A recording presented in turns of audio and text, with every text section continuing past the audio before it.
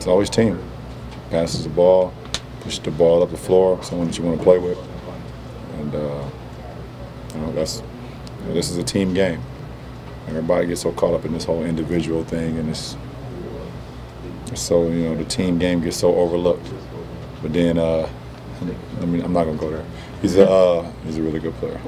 Can you relate sort of to the pressure he came into the league with, or the hype he came into the league with? I mean, I don't know. He wasn't on the cover of SI when he was 15. Nah, I can't relate to that. I've never had any type of pressure coming into the league before.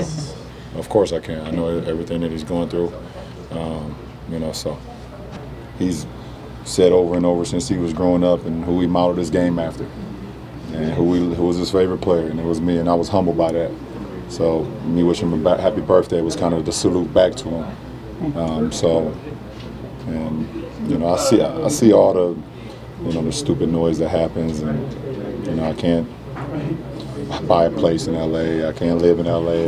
It's funny noise, and but I don't get involved in it because when I post things, I don't look at comments. I'm so far removed of the white noise and the noise that doesn't matter. It doesn't matter to me. The things that you said about Lonzo, is that why it was so important?